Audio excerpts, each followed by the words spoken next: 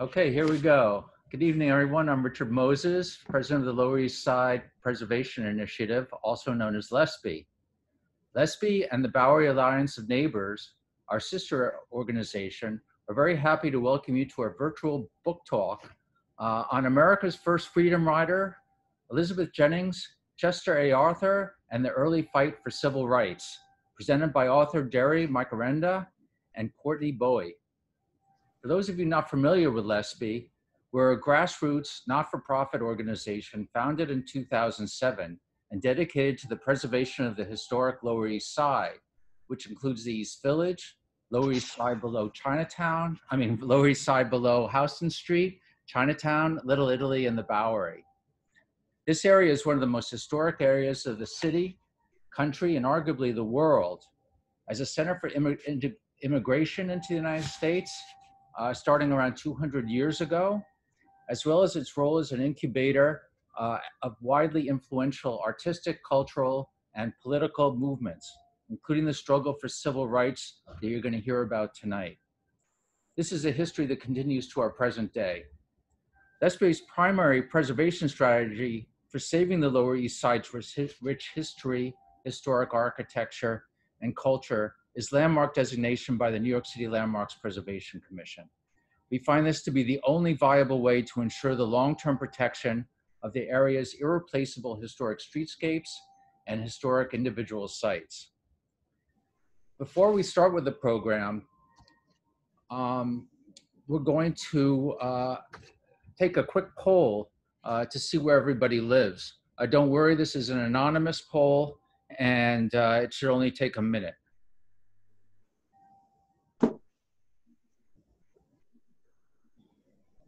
Okay, we'll give it another 10 seconds and then we'll wrap it up. And we'll give you the results at the end.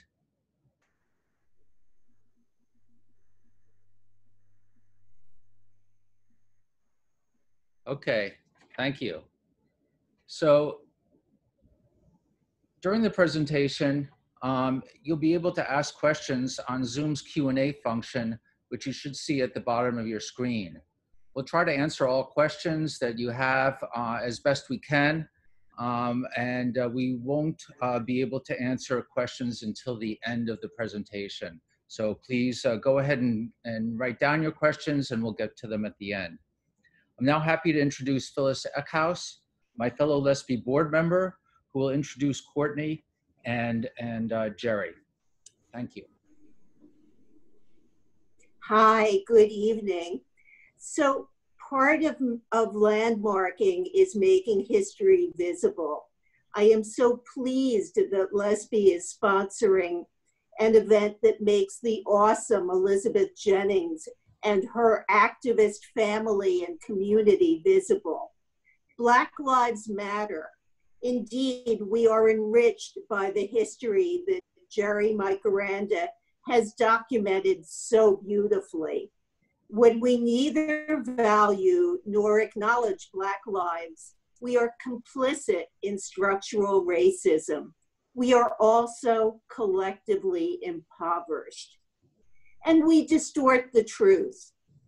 Jerry recounts, but does not dwell on Jennings' private legacy, perhaps as admirable as her public one, a legacy that contradicts Daniel Patrick Moynihan's notorious 1960s put-down of Black families as, quote, a tangle of pathology, unquote. When Jennings' fiancé died, she took it upon herself to rescue 3 of his children from the Colored Orphan Asylum. One of these children was Desiderata Wright Gonzalez, the great-great-grandmother of my friend Courtney Bowie, whose family continues to honor Jennings. It gives me great pleasure to introduce Courtney, who will introduce Jerry. Thank you. Good evening.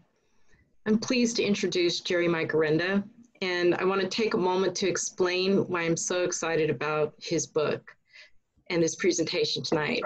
As described by my friend Phyllis, The legacy of Elizabeth Jennings has always been alive in my family. We owe Elizabeth Jennings a great debt because, as you will see in chapter 14 of the book, if you get a chance to read it, and I hope that you do, Elizabeth Jennings became engaged to my third great-grandfather after her husband and son passed away. My third great-grandfather, Edward Wright, was an escaped slave from Alabama who had fled to Mexico and raised a family there. There he'd had 8 children, and his wife had passed away, giving birth to his youngest child. After the Civil War, he immigrated back to the United States with his 4 youngest children, one of whom was my great-great-grandmother. He was starting a mahogany importing business and had to travel abroad in 1870, so he placed his 4 children in what was then called the Colored Orphan Asylum in Manhattan. During his trip abroad, he passed away, and word got back to his fiancée, the heroine of this book, Elizabeth Jennings. When she learned of his death, she went to the orphanage and retrieved 3 of the teenagers who she then raised on her own as family. And this act of charity completely changed the course of my family's history. And while we aren't related to Elizabeth Jennings by blood, we've honored her memory and her legacy ever since this selfless act. She's influenced how we define family, which is to say we define family very broadly. We value children, we value education like she did. We ensure that children are given an opportunity to learn regardless of whether they're in our immediate and nuclear family. And finally, we honor her by naming girls Elizabeth and using the middle name Elizabeth to this day, and we've done so for over a century. We use the middle name Elizabeth in every corner of a very, very large family. To this day, among my first cousins and my sister, we have several Elizabeths in the family. And it is done to honor Elizabeth Jennings and her selfless act. She was a brave, principled woman, and we strive to carry that legacy. That leads me to the main event tonight, and that is to introduce you to Jerry Mikorenda. The author of this book stumbled across the story of Elizabeth Jennings, and like many, he had never heard of it. He rightfully thought that it was a story that needed to be told. As you can see, he kept working on it, and like the subject of the book, he persisted until the book was not only finished, the research was done, but the book was published. This tells you a little bit of something about the author. Also, like the subject of the book, he comes from good New York stock. He's a native New Yorker. He was born in Brooklyn, New York, and raised in Port Jefferson, Long Island. He is the recipient of the 2015 Highlights Foundation Scholarship and a Penn Syndicated Fiction Award. His short stories have appeared in the San Francisco Chronicle, Turbula, Amarillo Bay, and Gravel magazine.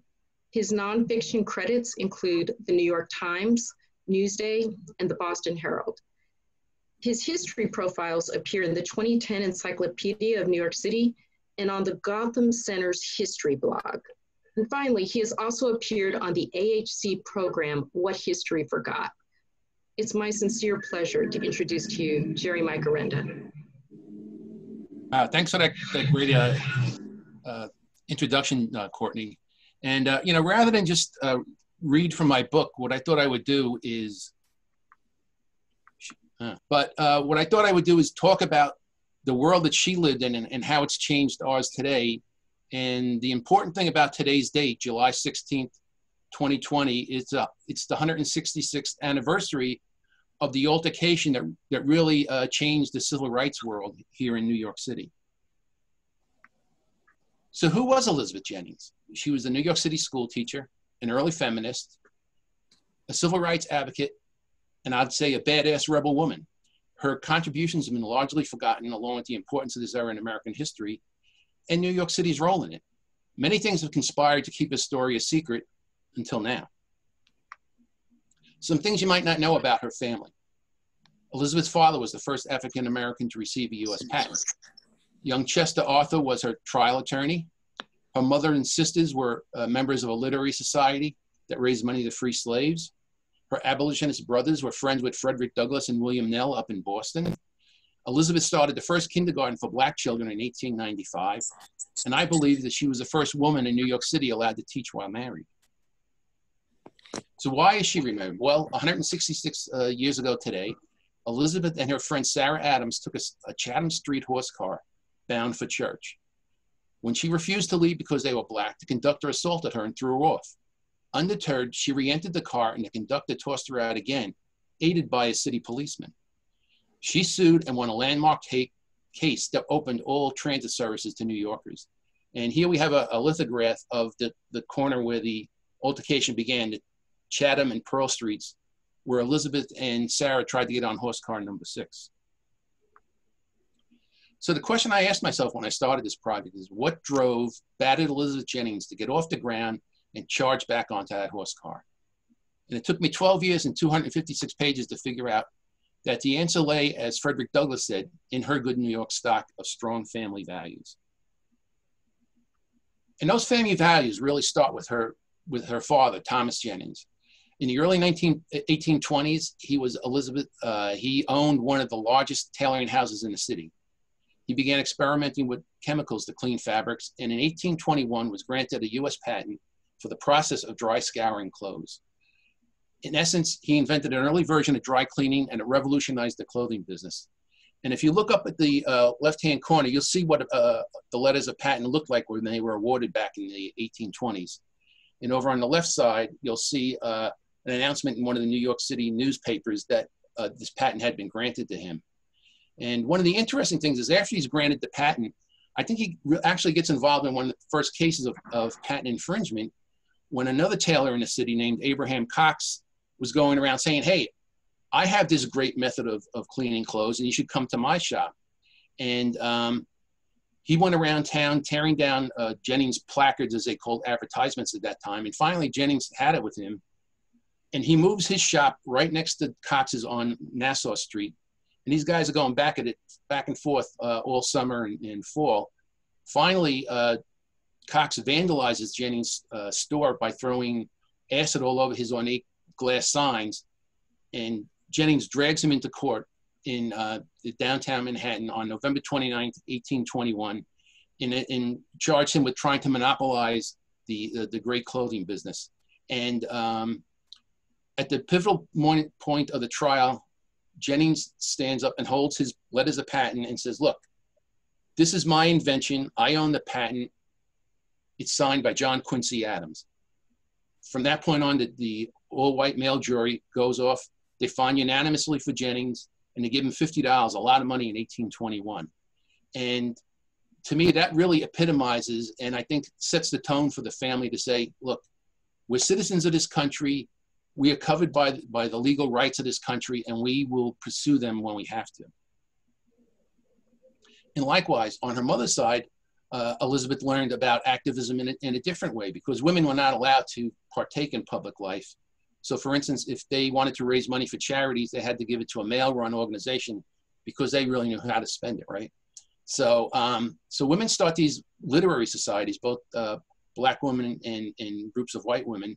And in these literary societies, they read books, and in some cases they learn to read because they're not allowed to go to school either very often. And also learn to write, and then really how to present arguments and write essays about issues of the times. So it's really the beginning of the feminist movement, in my eyes, that ends up leading to Seneca Falls in 1848, the women's vote, into what's going on today. And one of the first ways they get actively involved in, well, not actively involved, but they get involved in politics are these, if you look in the center, these petitions. And they were to, they wanted to get people to sign to stop slavery in the nation's capital. And by the mid-1830s, from all these literary societies and other groups, millions of these petitions end up in Congress, and Congress bans them. They say, enough, we're not taking any more of these petitions. But women now are finding a way to find their voices and have their voices heard. And one of the voices that gets heard through the group that Elizabeth's mother and 6 other women start is the woman you see right here, her picture alone. Her name is Maria Stewart. She's the first woman to ever give a public speech in America. And she reads from her book, Meditations, that you see here, that if you read it today, you may say, well, that's kind of what we expect. But back then, saying that women should vote and women should be able to work and do all these things that men, it was absolutely scandalous And she was up in Boston and sort of gets banned in Boston and comes down to Manhattan and becomes a school teacher and joins their literary society. And I don't think it's any coincidence that Elizabeth and a number of the daughters of the other founders all became teachers and activists in their own right. And in 1837, the group celebrates their fourth anniversary by holding a mental feast for the Colored American, to raise money for the Colored American newspaper. And they invite men in. Of course, they're in a cordoned off area, because if men and women were to intermingle during a meeting, it would be considered very promiscuous. So the men showed up, they raised money for that. They also raised money for helping to free slaves. And two people coming through the Underground Railroad a year later, who I think got their financial assistance, are Frederick Douglass and Anna Douglass. And I don't think that's something that Douglass ever forgot. So now I'm going to move up 350 miles north to the Canadian, Vermont, New York border, where William Arthur immigrates from Ireland. Now he's of Scottish descent, but he comes to the Quebec area to become a teacher. He has hopes on being a lawyer, but instead he meets Malvernia Stone in Vermont, and they elope. And along the way, he decides that he needs to be a preacher and an ardent abolitionist at that. So his family, abolitionists weren't the favorite people of the hardscrabble farmers upstate and in Vermont. So his family was always very poor. And if you see the building up at the top, the yellow building, that one room is where Chester Arthur was born in Fairfield, Vermont. And where his family really hits their stride, though, is when they get to Union City. Today it's known as Greenwich, New York. Originally they called it Whipple City after the guy who founded it. But in Union City, his father meets all these abolitionists, the top names. He meets Erasmus Culver. He meets Gerrit Smith, the Tappan brothers. A lot of them come in to preach and talk to his pastorage. And although Arthur is schooled at home mostly by his father, by the time he goes to high school, he needs to get a public record so he can go to Union College. And that's the academy he went to. And one other little interesting note about Greenwich, New York, this other house you see here is where Susan B. Anthony lived. So she taught there. I think her and Arthur just miss each other, but I thought it was very interesting that two iconic figures from 19th century American history were together, in this little village in upstate New York. So if you came to New York in the 1850s, what would you see? What was life like in the big city? Well, if you look at the far end of the map, this is from around 1850, and you can see everybody's lives just down in the little triangle, what we call Lower Manhattan. I mean, this is well below where City Hall is today. And the population at that time is already over 500,000 people. So New York is already the largest city in the country, and it's probably third or fourth in the world. But it's still a little cow town. I mean, and literally there are cows, all kinds of livestock that you need to live, chickens, they're all running around the streets.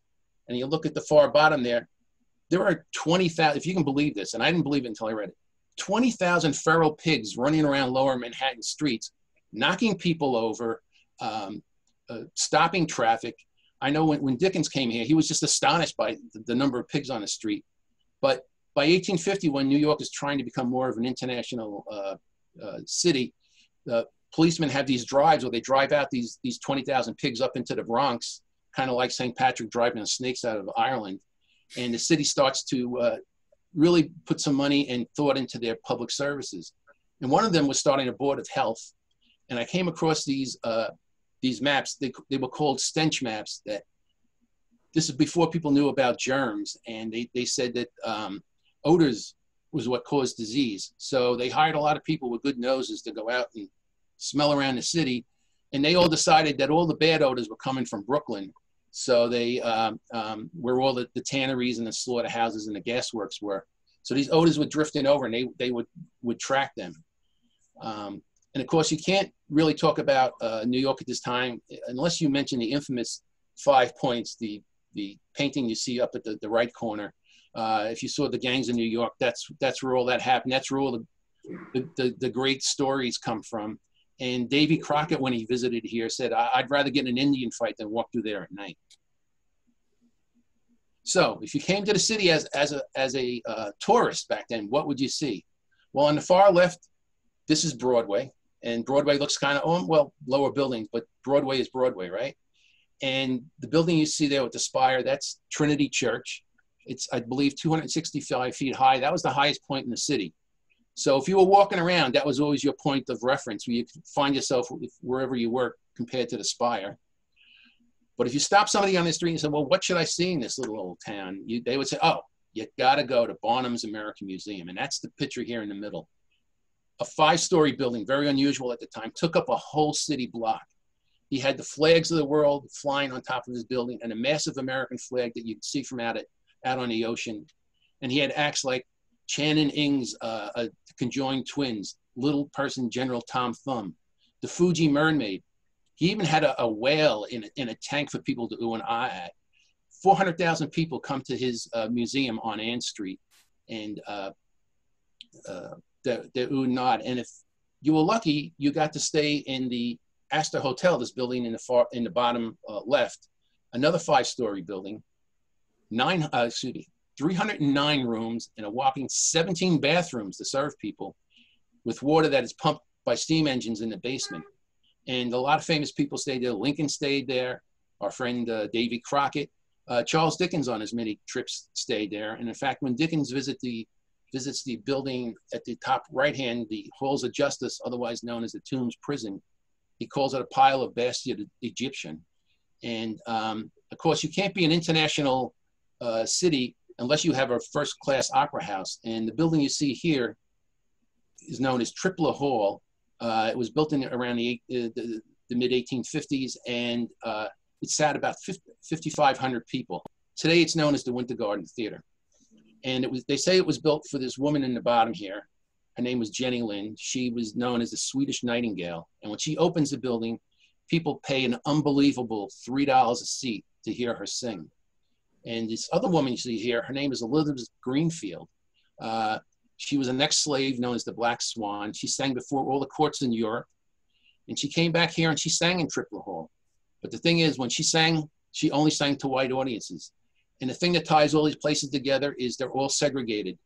African Americans are not allowed to take part in any of the social or cultural activities of the city. They can't ride the horse cars. They can't take ferries. They can't take steamships or railroads. New York is probably one of the most, if not the most segregated city in the country. And again, you can't talk about New York at this time without talking about its complicity in the slave trade. Now you would say, well, wait a second, wasn't slavery outlawed in New York in 1827? And that's true. But the city's finances were what kept the slave trade alive in the States. They put their money, the bankers' money behind the plantations. They helped purchase the slaves. They insured the slaves. They insured the slave ships that were out there, to the point when the mayor, Fernando Wood, says the profits, the luxuries, the necessities, nay, the physical existence of the city depends upon the continuance of slave labor and the prosperity of the slave master. New York City was all in on the slave trade, to the point when the Confederate States start to form and separate. He says we should secede with them and blockade the Union, and the city board of aldermen say, yeah, you're right. So slavery we were complicit. And just another couple little facts. The ship you see here was owned by the fellow. He was actually quite proud to be known as the Prince of Slavers. His name was Frank Bowden. And he named this ship the Nightingale after Jenny Lind, and he put a bust of her on the front of it. That she was so outraged and horrified when she found out about it, she condemned it. I don't think she ever came back to New York after hearing that. But that is what the slave trade brought. And it was only just trading financially for slaves. As you can see from this one sign, slave hunters were all over New York City. They had a group called themselves the New York Kidnappers Club. And they just literally kidnapped people off the streets. It didn't matter whether they were actually slaves on the run or just normal citizens. Just like if you saw 12 Years a Slave or read the book, that wasn't a unique thing. That happened all the time. They said that maybe over hundreds of thousands of free African Americans were kidnapped and put into slavery that way. So you can imagine if you're Elizabeth Jennings or anybody, if you were, you would never walk alone on a street. It was just because this could happen. And finally, here's a view of the South Street Seaport, and that they called South Street the city, the street of ships, and those slave ships left there every day, almost at free will. They would load up inventory of hat boxes, but if you open the hat boxes, you found shackles inside that were used to enslave people and bring them to plantations down south. So now we're at the point where really we're seeing, you know, Elizabeth's altercation. And again, just to set the tone a little, on that day, that Sunday was the end of a long, week-long heat wave. The kind of, you know, we get in the middle of, we're all familiar with in the summer, except we have air conditioning. It was over 100 degrees all week. They had to close down the shipyards. All, you know, hard labor had to stop. People were dying, passing out, having brain fever, as they called it at the time. Horses dying in the street. But Elizabeth had to go to church that day, so she put on her seven layers of petticoats and gets ready to go over and play the organ and lead the choir. And these beautiful murals you see, I think, really depict graphically the story. And they were made by artist Susan Ortega, and they were very large murals, 4 or 5 feet wide. And they were made for an educational program for school students to learn about Elizabeth and the civil rights movements in the 50s. Unfortunately, they were stored in the World Trade Center, and they were destroyed in 9/11 before the program could ever happen. But I wanted to let everybody see how beautiful they are and the way they depict her story. And in the center here is another view of Chatham Street, where their horse car was supposed to take them to church. Now, the thing, you know, when you say, well, Elizabeth was thrown off a horse car, she wasn't just pushed out. She was violently pulled out. I mean, she was beaten and thrown, not just, you know, a step off. You're talking about, it was probably a 4-foot drop or something. So she's really hurt badly. And she limps home alone. And after the cop warned her, never, if you say anything, we're going to come after you. And she gets home. She can't even write a letter because the community is outraged, and they say Monday night we're going to have a meeting at the church she was supposed to go to. She has a father write a letter that explains what happened to her, and so he brings it to the church the next day, and says, "All right, people, what do we want to do?" So they want 3 things. First of all, they want the 3rd Avenue Railroad to apologize for brutalizing one of their most promising young professional workers. The second thing is they want them to pay restitution for beating up Elizabeth. I mean, it shouldn't have never happened. And third, and the thing her father considered most important, is that they should recognize the right that African Americans can ride any form of transportation they want in the city. They are citizens like everybody else. There's no reason why they should be kept off and beaten for trying just to take a ride. And he doesn't just hire a lawyer and say, okay, let's try to get some money out of this case. No, he goes out and he hires the best law firm in the city that deals with these type of civil rights issues, Culver, Parker, and Arthur. Arthur being young Chester Arthur, just having passed the bar 2 months before. This is going to be his first case. And the thing that he does that really helps it out is he moves it from the home field of the powerful 3rd Avenue Railroad that was made $1 million in 1854. And he moves it to Brooklyn City Hall, because Brooklyn was a separate city back then. And he moves it to the Supreme Court. And there, on February 22nd, 1855, and of course everybody knows February 22nd is George Washington's birthday, a much bigger holiday than it is today. It wasn't just sales. I mean, there were parade goers in the city hall, fife and drum bands. There was just crowds of people. So the rafters where the trial took place were packed. And by all rights, everybody said, oh my God, why is this woman even trying? She's not going to win. This railroad's way too powerful. And it's kind of like almost waiting for, we might call a car wreck. So the conductor and the driver both plead no contest. They say, yeah, we did it, sorry. And the railroad lawyers stand up and say, well, look, these men have free will. We have no control over them. We should just have these charges dismissed and everybody go home. And the judge is inclined to go along with that until Arthur holds up this statutes from New York State statutes from 1824 and says, wait, public conveyances are liable for the actions of their employees. Whether or not they're intentional or not, they're liable. And the judge starts to read these, this statute, and then he gives orders to the jury, the all-white male jury, and they go off and deliberate, and they come back rather quickly, and they find unanimously for Elizabeth. She's asked for $500. I gave it $225. The judge throws in another $25 for Arthur to pay for his salary.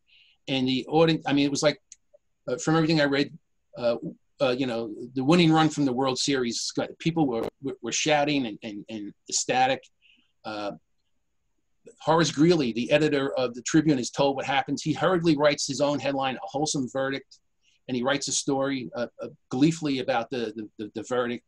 And everyone is stunned that this happened. And at that point, many of the other railroads in the city capitulate and say, "Yeah, we'll all let people ride our things." And from that point on, after the trial, both Elizabeth and Arthur are kind of celebrities. Arthur goes on to a political career. He goes up to Albany and works on the Lemon slave case appeal. Elizabeth goes back to being a teacher, but she's also kind of a rock star of her day. She starts to appear at charitable events playing the organ. And I remember seeing a couple of ads saying, you know, come to the Young Men's Christian Association and hear Elizabeth Jennings play for 12.5 cents a ticket. So they move on with their lives. Ironically, they both get married within a year of each other. They both marry spouses 8 years younger than each other. They both have sons of almost about the same time, about the same age. And unfortunately, both of their sons die within days of each other during the draft riots. So, and Courtney told you a lot about the family life, so I'm not going to go into a lot of that, but I will say, you know, she talked about the Colored Orphans Asylum. This is the asylum up on 143rd Street. The one that was originally at around Midtown was destroyed during the draft riot. So this is where the Wright family would have stayed. And Elizabeth, I saw the records where the children would get sick. I think a couple of them had smallpox. She would take them out. They would get better. They would go back. And when they were 12, as she said, they were all taken out and under her wing, part of her family. And I would just like to talk about one of them who really stood out. And I think Edward Wright Jr. was kind of the epitome of, if you read her father's speeches like I have, one of the things he always said, you know, we need a leader in our community who's going to galvanize our votes and get things that our community needs. And Edward Wright Jr. was that. He kind of followed in his surrogate mother's, and I'll just call her his mom, Elizabeth's footsteps, and becomes a teacher. He graduates from the city college at age 17. So he's teaching in Jersey schools, but by 1884, he's yearning to do something else. So ironically, he actually goes out to the Chicago, where the Republican presidential convention is taking place, and Arthur is trying to run for a second term. He loses, but Wright comes out of that convention saying, I now know what I want to do. I want to get involved in politics.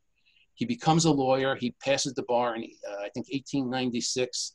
And some of his clients include Jack Johnson, the boxer, if you saw The Great White Hope, Ida Wells, who was a crusading journalist who documented all the lynchings that were going on and called people out on them. And I think his proudest moment was during the 1919 race riots, where he made sure that every Black person accused of a crime had a pro bono lawyer, and also got restitution for many of them where their homes were destroyed. And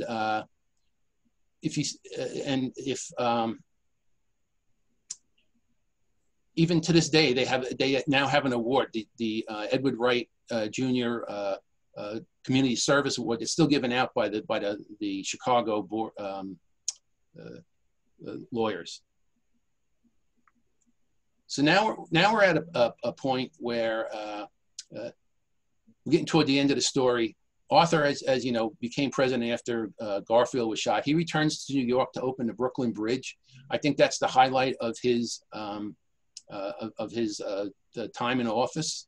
And shortly after that, he didn't get the nomination, and he dies in 1886.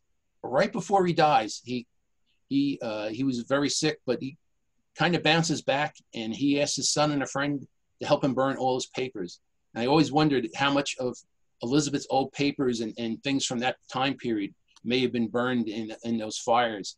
And right after he does that, he dies 2 days later, and he's buried in the Rural Cemetery up in Albany. Elizabeth continues to live a life. She's an activist throughout. She's doing a lot of church work. She assists another young journalist named Timothy Thomas Fortune, who has a discrimination case. I think she lends him money and helps him win that. And then in 1895, she decides that, we really need to have, our children need to love learning as much as white children. And she offers her home. She offers she lives in a 3-story house. She says, our families can live in the top 2. Why don't you guys take the first floor and the backyard for where kids can play and make that into a kindergarten? And I'll tell you, from the things I read, it was more than a kindergarten. It was really a community center, because she offered sewing classes on the weekends, things on bookkeeping. They had a lending library they called the Elizabeth Jennings Graham a lending library, where anybody could come in and borrow books and read. So, and it lasted well beyond, she dies in 1901, and I think it was going almost until the 1920s. And when she dies on June 5th, 1901, after that, she's forgotten for quite a while. But when the African burial ground educational units come along, it kind of reignites her story. And in 2007, children from one of the city schools talked the city into renaming Park Row Elizabeth Jennings Place. In 2015, her father is put into the National Inventors Hall of Fame in Alexandria, Virginia. And in 2022, she'll have a statue by Grand Central Station, which isn't far from Madison Square Park, where Arthur's statue stands. So that's pretty much it. And if you have any questions, I'll try to answer them.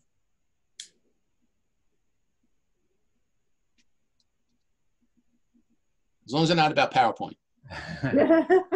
I'm going to I don't know what happened. Get us all back on the screen here. Hold on just one second. Let's see.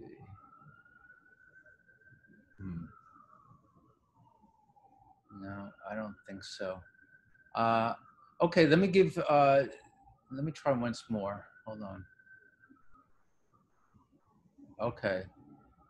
I think we're all back on the screen.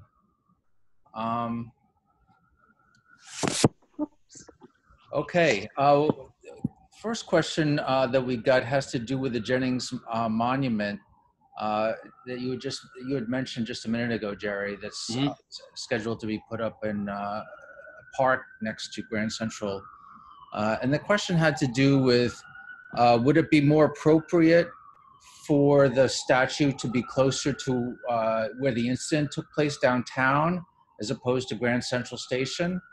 And I'm not personally familiar with the details of the placement, but I guess there's a bit of a controversy or a question as to whether its location in the park is as prominent as it should be.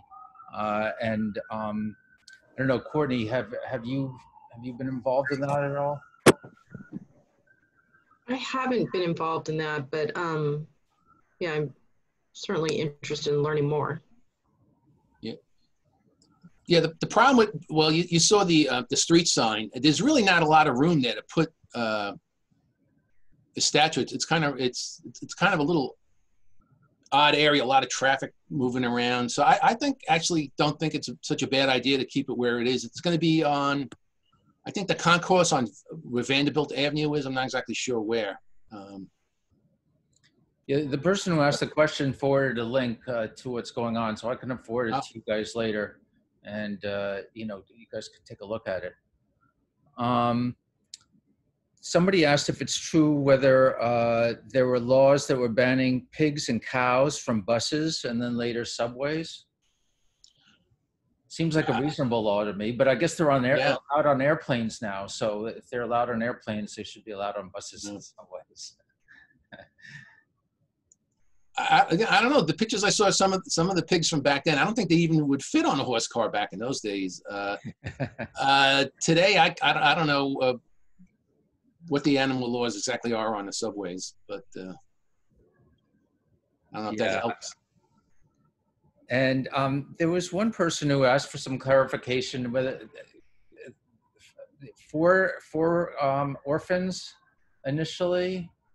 Courtney, can you review that again? Yeah, I think, and I believe this might be in the book, but there were 4. There's Desiderata Wright, who Jerry spoke about. Desiderata was my great-great-grandmother, Ezra, Edward, and Esther. Ezra is the 4th. He did not go live with Elizabeth Jennings, and that was his choice. I believe he went to go live with friends. He just took another path. So the other 3 were together, but they stayed in touch, and they were actually staying in touch with their relatives in Mexico as well until well into the 40s, or I believe the 40s. There was an earthquake in Mexico, and so they lost touch with the 4 older siblings who'd stayed there. But when I talked to older relatives, one of whom I think joined the call, they were saying that they were corresponding. So the family's still very close. They just didn't all stay with Elizabeth Jennings. And where's Elizabeth buried? Cypress Hills Cemetery, and they haven't. It's now. It's almost like sort of a site to visit. So they have things out there now that, and the whole family is there. The whole family, just like Arthur's family, is up in the rural cemetery in Albany. Hers is all out at Cypress Hills. Okay, this one I believe is for Jerry, coming from Courtney's cousin. What interested you in this subject matter? Well, as I've told the story a couple of times, I was researching something else when I came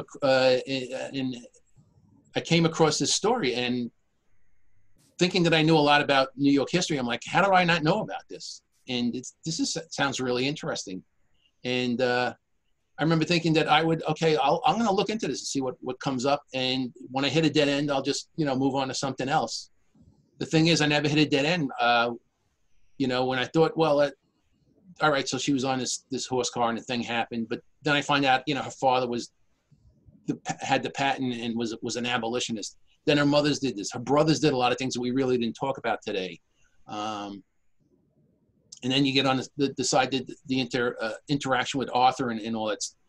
It's really a crosscut of American history. So it was just really interesting. And I'm sure there's more stuff. I mean, I'm not saying I got everything. I probably got, I don't know, maybe 60 or 65% of what's out there. And I'm sure one day somebody's going to open a case in an attic and find a bunch of other things that'll further add to this story. So that's how I got involved in it. And I just thought that, it was a story that needed to be told. And a lot of times I would tell people and I get kind of a quizzical look, but afterwards they would then come back to me and say, that really is interesting. What else can you tell me? So it's a story that grows on you, because she's an average person trying to get about her life, but willing also to stand up for her rights. And I think that really creates a lot of empathy with people. And then the last question we have, now it's not the last question. Second to last question, are you selling signed copies of the book? I'm always willing if we can find a way to socially distance the, yeah, I'm willing. Should should people contact you, Jerry, directly? Sure, if they want to. They can go to my website. The information's there, I think. Okay. And have you been approached to do a film on this family? It would be good, somebody asked. Which is actually, I hope that's Scorsese asking the question. Yeah, it is actually. Oh, no, I misread that. Yeah. I have also heard that from a lot of people. They're like, you know, this sounds like a movie, and I think so too. But so far, no. Okay. Fingers crossed. You know, if you're out there. So someone asked about the website. It's jerrymikorenda.com/books. You can see on the bottom of your screen now. Yeah. And they can buy books directly from you? Well, that'll lead them to I guess Amazon and a couple of the other websites. Oh, okay. But if they want a signed copy?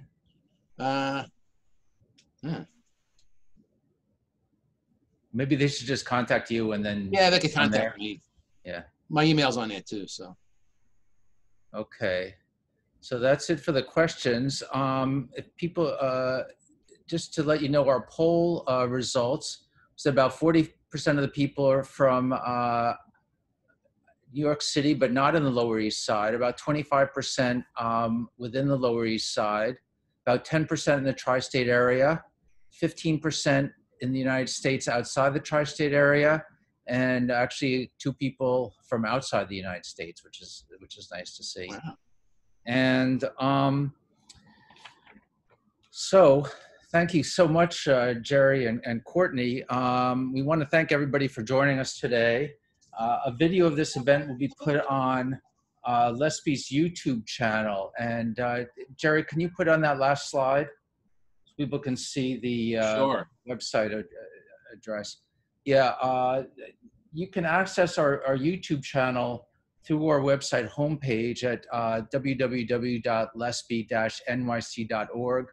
If you're not already on our email list, you can also sign up for our occasional emails, including our newsletters and sometimes some calls for action for preservation purposes. And our next LESPI webinar is on July 29th on the carved stone architectural ornament of New York City and the Lower East Side.